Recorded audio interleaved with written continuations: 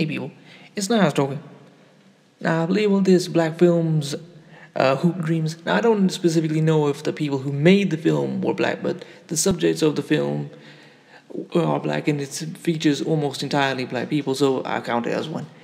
Now I just watched it, so this is really coming off why I've just seen my thoughts, and this is both a review and a recommendation. I highly recommend this film. Now basically the plot of the film follows two boys, William Gates and what was the other one's name?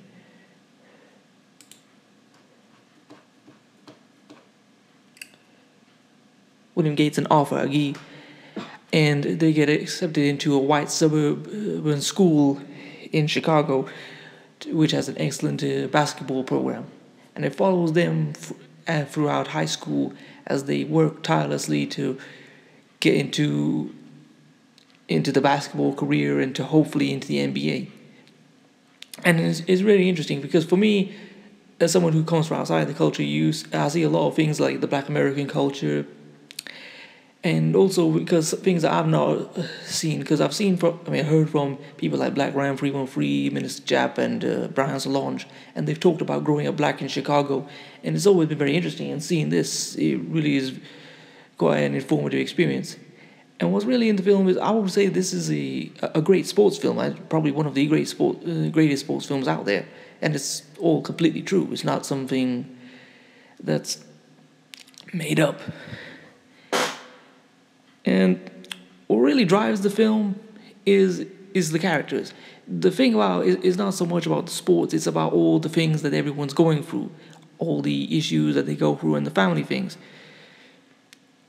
You see with Arthur Agee, his issues with his father, his mother, and what it's like when when they can't afford to send him to the school and his scholarship runs out, and the harsh realities of one of the coaches saying, hey, listen, if he was good enough, they would have worked through it and he would still be there. He wasn't, so they sent him out. And then the other one, William Gates, and how he has to work through an injury and how he's suffering constantly. And then one of the other things I saw in the film is how they both came from families where they were good athletes, and Arthur Agee's father, he said he could have had the potential to have gone to that length, but he never had the luck. And the other one, William Gates, his brother Curtis Gates, said he got accepted into university, but through a combination of bad luck and his own personal failings, I don't want to speak badly of him because he's now deceased, but he wasn't able to make either his college career or his basketball career, and he failed. And there was a very touching scene where he gets fired from his security guard job, and he's talking about he's not achieved anything, and he just feels like a complete failure. And you really feel moved about, not just about the characters, but the people around them and what they're going through. And you see how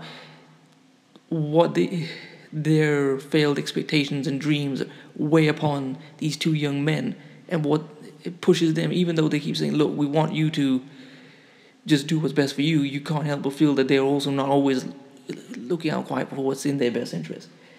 Anyway, I really don't want to give away the whole plot of the film, but it is really, really good. And I would also say this film should be shown to all these black kids because, as talented as they are and as hardworking as they are, there's only so many basketball careers and football careers, and even if you want to go there, rap careers that can be had.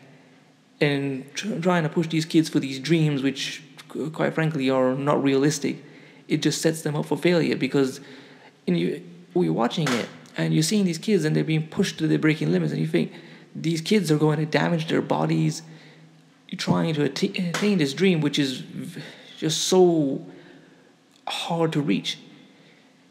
Anyway, like I said, I don't want to keep going on, but it's really great, and I would definitely recommend it. Hoop Dreams, 1994. So anyway, please comment, rate, share, and subscribe. Peace.